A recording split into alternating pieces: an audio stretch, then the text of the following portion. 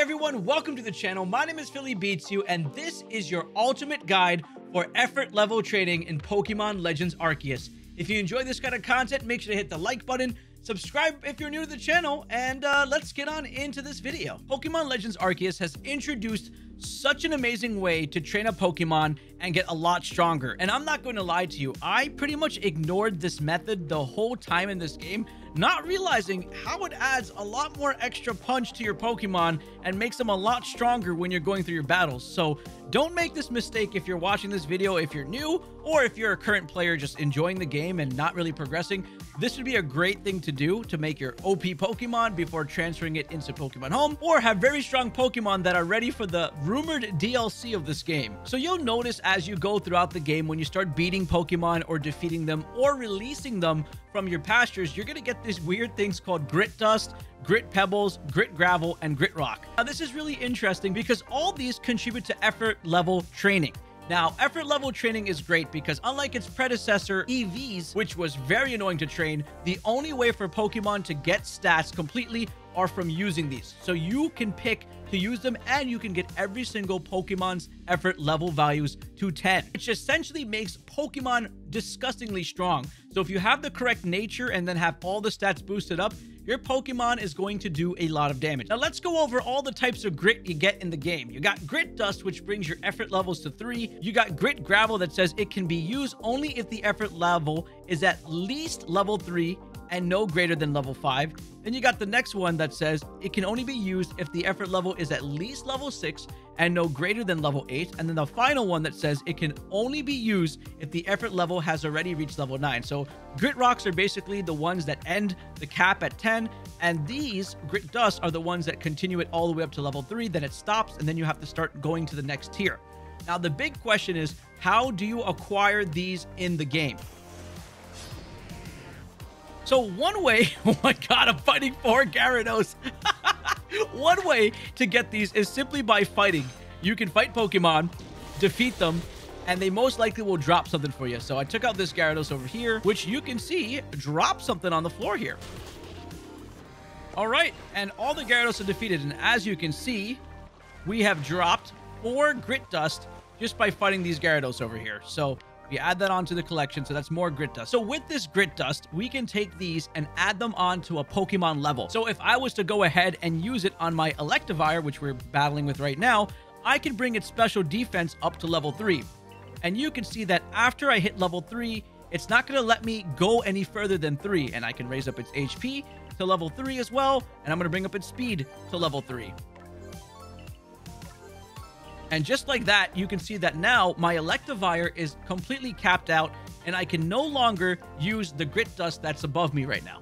So I cleared out the whole Gyarados outbreak and I was getting just a bunch of grit dust, and I finally was able to get 1 grit pebble. Pretty interesting. So it was a random drop that happened that I got grit pebble. So I think they are random drops, with grit dust being the most common one. So battling Pokemon is definitely a way for you guys to get grit. Another method of grit farming is catching a lot of Pokemon. So me catching these Wurmples over here, pretty simple. Go for easy Pokemon that you're able to catch. Literally just spam all the Pokemon that you can find in an area. Easy areas, the better. There's a random Pichu here. Look at that. Hello, Pichu. Pichu's caught as well. A good way of just chaining a bunch of these guys is to stun them and keep catching. Just like this. So you don't have to deal with the whole entire bait tactic. Just keep stunning and keep going with spoiled apricorns. This game makes you catch a lot of Pokemon in order to finish a research level in a dex, get it basically to 10. So they provided a way as well that your boxes don't get filled up, because who wants 100 Wurmple or 100 Magikarp taking up the whole inventory? So when you go ahead and do see your Pokemon, you get the option to release multiple. The game lets you do it. So I have a box. Here's Pasture 28 with a bunch of Pokemon in it. And let me scan real quick to make sure they're not shiny. Not shiny. So we got to hit the X button and we're just going to select all the Pokemon here. Every single one. Never mind, that one was an Alpha Magikarp. I'm keeping that one. But I'm going to release all these Pokemon over here, and we're going to see exactly what we get. The Driftlooms are very low level. The Wurmpools are also low level. The Dustoxes are level 20. So let's see what we get. He's going to say, it seems the Pokemon you released back in the wild left a little something behind for you. So I obtained 2 sacks of Grit Gravel. Grit Gravel is the second tier that we're going to be using after the level 3. And then I'm getting 7 sacks of grit dust. Grit dust is the basic one that gets your level to 3. That's what I get for selling all that. Now I'm going to sell a bunch of alpha Pokemon. And don't worry, these alpha Pokemon can be caught again. I have a whole video on where to get them in the Obsidian Field Lands, but we're going to see exactly what do these alpha Pokemon give us when we release them. So I'm just going to go ahead and select every single alpha from this area. No worries. Just get rid of them all right here. All right. That's literally every alpha Pokemon. You know what? This Magikarp technically was also spawned here. Let's get rid of the Magikarp too. And we're going to see what alpha Pokemon can get us. All right. What do we get? So for releasing alpha Pokemon, I got 17 Grit Rocks. Grit Rocks are what's going to bring that level 9 up to level 10. And I get a random Grit Pebble. Not bad at all. So you can see that alpha Pokemon are definitely worth getting rid of or releasing in order to get the higher tier grit items. And the best part is alpha Pokemon are always farmable. All you gotta do is just exit the zone, come back to a zone, and most likely the alpha Pokemon will spawn there again, or you sleep in a camp and they spawn again. And if you watched my 10 ways to catch alpha Pokemon, you will know that there is a very OP method in that video to catch alpha Pokemon so that you can just easily just get it in about less than 10 seconds. So I'm going to use my Lucario to challenge the Snorlax real quick and do some damage. And we're going to see exactly what does this Snorlax drop. Strong style Lucario going in for that close combat. Easy one-shot kill on that Snorlax. And let's see what it drops. Drops Experience Candy Medium. We got a level 60 Alakazam over here. So I'm just going to go ahead. 1, 2, 3, 4. Oh, wow. He just dashed. 4. I'm going to go ahead and catch that. Should be easy. All right, and now I'm going to release this level 60 Alakazam to see what it exactly gives us. Absolutely gone. Take care, farewell. And it says left a little something for us. And we got a Grit Rock. And Grit Rocks, again, are the highest tier items. So from level 9 to level 10. So it seems that higher level Pokemon or Pokemon in their 3rd stage evolution, as well as alpha Pokemon, have more of a chance of dropping the higher tier items versus just single stage Pokemon, 2-stage Pokemon, and low level Pokemon, who tend to drop the lower tier grit items, which isn't bad because you need a lot of lower grit tier items. So I'm going to use these grit pebbles on a Lucario and see what we can do to raise it up. So if we look at what it has so far, its HP is level 9, its attack is level 7, and its speed is level 6. If I was to use my grit pebbles on the attack, there you go. Now it's level 8. Hit it again. Now it's level 9. Pretty cool. And then if we go down to speed, I'm going to upgrade that as well. From level 6. That goes to level 7. That goes to level 8. And that also goes to level 9. So then I can take my final one, which is the Grit Rocks, and we can use that on Lucario here to get the HP to 10. Then we can get the attack to level 10. That's a hard-hitting Lucario, and get its speed to level 10. And as you can see, we still have defense and special defense to go through. And as you can see, the game made it pretty simple that if you hover over the right grit item, it tells you if it's compatible or not with your Pokemon. So it's not too hard to guess. So I can go ahead and get my special defense up to level 5 and then get that to level 6. And there you go. Now the special defense is at level 6. I can bring this also up.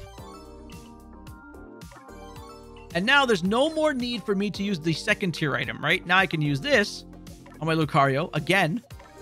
Bring that defense up to level 7, 8. And now it's up all the way. And then I can finally use the last one to bring it all the way up to number 10. So you can see how essentially it's very easy. And now this Lucario is going to deal more damage because of it. But we also have other ways of acquiring these higher tier items if you're not really alpha ready to fight these Pokemon. So I'm going to go ahead and show you another method on how you can get the higher tier items if you're not ready for alpha Pokemon, but you want to get your Pokemon's effort levels a lot higher. When you go into town, you can quickly teleport over to the training grounds. Once you're at the training grounds, go ahead and talk to Zissou. Then you're going to select the 3rd option that says, I want to exchange items. Click on that. And then you can see that there's Grit Gravel, Grit Pebble, or Grit Rock. Now you know that Grit Gravel basically gets you up to level 6.